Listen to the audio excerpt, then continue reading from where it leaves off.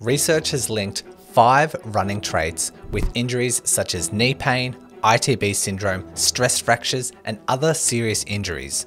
But if any of these traits are lurking within your technique, the good news is you can eradicate them with just one simple strategy. More on that later. The first trait uncovered by research is an overstride.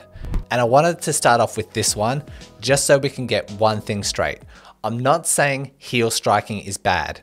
In fact, heel striking is perfectly safe, but if you do elicit a heel strike, it is safer to make contact closer to your center of mass. This is because contacting with an overstride generates an unnecessary braking force and disrupts your forward momentum. Imagine cruising down the highway thinking everything is going well, but not realizing you've left the handbrake on. That's what's happening when you overstride. In fact, this paper clearly highlights that the body really doesn't like these braking forces. They bundled 74 healthy runners into 3 tiered groups, representing those who recorded the highest, the lowest, and the middle value braking forces. When they did this, they found 5 times the amount of injuries in Tier 2 and 8 times the amount of injuries in Tier 3 when comparing this with Tier 1. That is massive. Also a quick note, this same paper found no difference between injury rates and foot strike. So again, some reassurance that heel striking is perfectly safe. You also don't need this high-tech setup or fancy running assessment to figure out if you have these traits.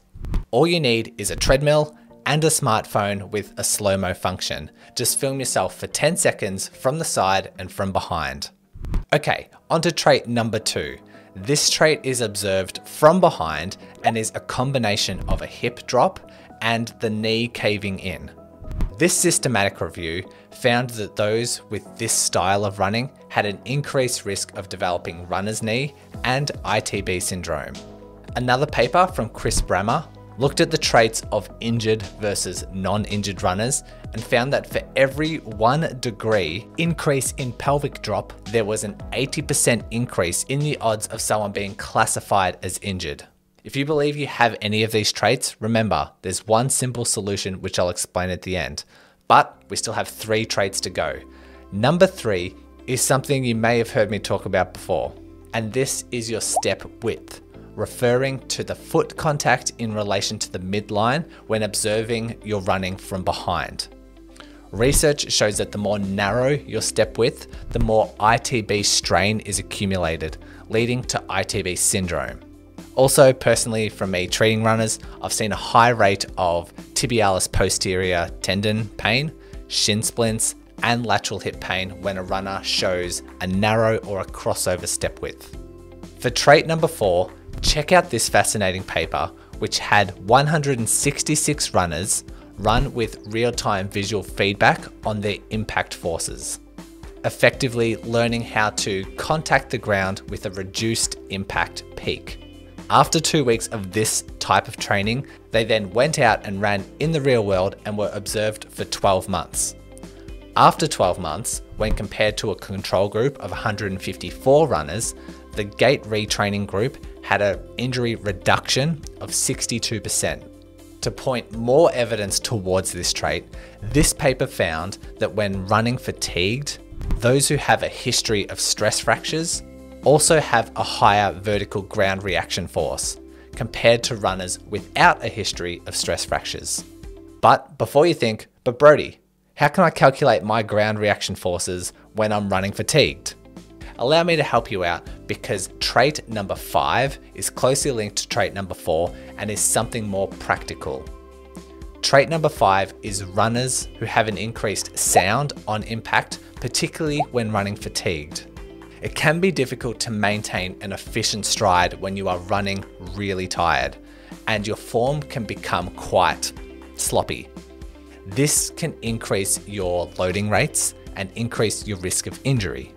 But this paper found that runners who were running fatigued and given the verbal cue to run with the lowest impact sound possible, they were able to avoid these steady rises in forces. So remember this for your next long run. Keep just as quiet on your feet as when you started. Now, before I get into how you can correct all these with one simple adjustment, trust me, it's magic. It is very important that I tell you that while these 5 traits may increase the likelihood of injury, the factor that trumps all of these is doing too much too soon. In other words, you can have all of these traits that we've just discussed and not get injured if you are training sensibly and recovering adequately. Conversely, you can have a flawless, perfect running technique and still get injured by increasing your mileage too quickly or just making stupid training decisions that we've all been guilty of in the past. Okay, the one piece of magic I recommend if you want all these unhelpful traits to disappear is to find your optimal running cadence, which is a fancy term indicating how many steps you take per minute. Now, finding out your optimal cadence is tricky. I'll get to that shortly. But firstly, let me share why this is so important. For instance, if your running cadence is below optimal, you are taking slower, larger steps. But correcting this by taking shorter, faster steps while traveling at the same speed will mean you don't have enough time to reach out in front of the body or across the midline, effectively eradicating an overstride and a crossover pattern. Next, increasing your cadence has been shown to increase muscle activation around your hips, reducing any unhelpful wobbles that may be present at the hip and the knee. And lastly, since you're taking shorter steps, your up and down amplitude reduces, meaning less ground impact and a softer, quieter footfall. So if you're still scratching your head and unsure of how to measure your cadence, how to effectively increase your cadence, or if you're unsure on what your optimal cadence is, and if you've read that everyone should run at 180 cadence, think again, then check out this video I created, which will cover all of these topics. Go on, click on it now before it's too late.